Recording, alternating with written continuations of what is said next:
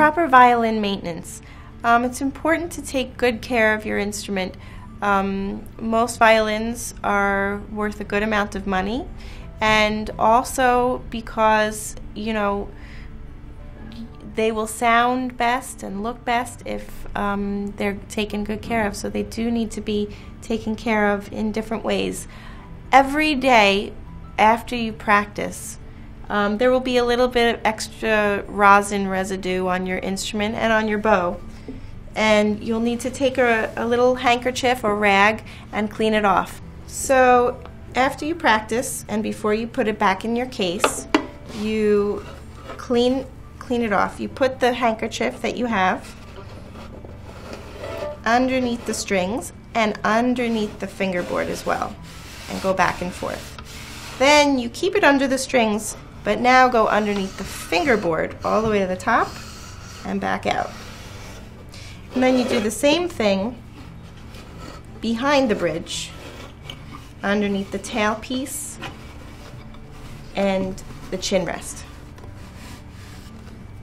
And that's how you clean your violin. And your bow, you just go right between the hair and the stick a couple of times, and it's clean.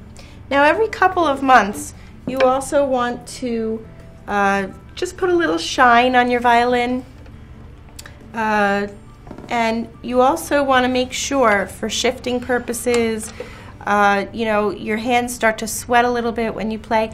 You also use a little bit of rubbing alcohol on your handkerchief, and only put that rubbing alcohol on the fingerboard. You don't want to put that anywhere near the varnish of the instrument. You could put it on the fingerboard, and you could also put a little bit on the neck as well, so it's nice and smooth for your left hand to shift and play nicely.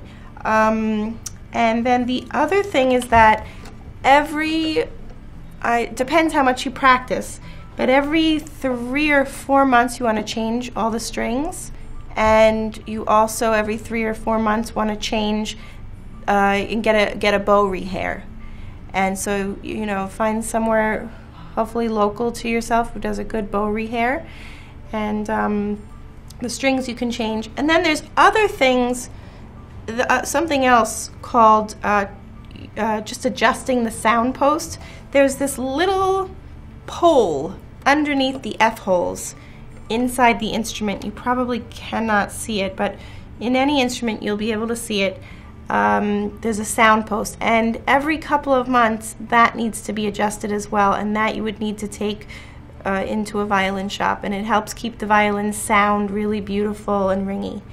So all these things will help to keep your violin in good shape. Make sure you keep it in your case strapped up nicely, not loose at all, and always zipped. Never keep your violin in a car in the winter, or actually anytime, because it can be stolen, or in the heat is too hot. So it's really best to bring it wherever you go, or leave it at home in a nice, you know, well ventilated area.